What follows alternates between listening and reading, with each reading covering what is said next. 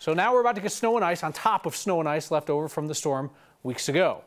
9 News reporter Mark Salinger is along now from Denver, where sidewalks and roads are going to get a fresh layer of the misery sauce tonight. Mark? Something like that, Kyle. It's starting to come down here in downtown Denver as we start to see that snow accumulate just a little bit on those sidewalks and roads. If these predictions are correct, it could be until tomorrow afternoon until people can start really shoveling their way out, and it could take a while to dig out. Getting through school the day before a big storm is hard enough. Walking home in Capitol Hill might even be harder. Nearly 3 weeks after the last big snow, the sidewalks across from Maury Middle School are still covered in ice.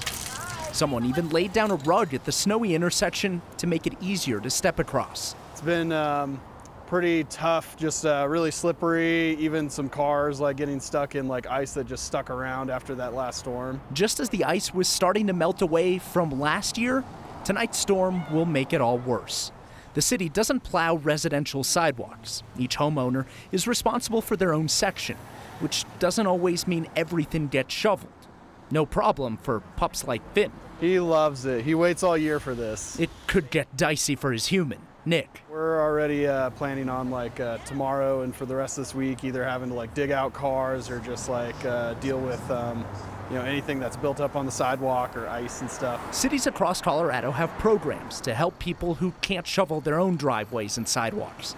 In Denver, it's called Snow Angels. This is about helping your neighbors. The premise is simple.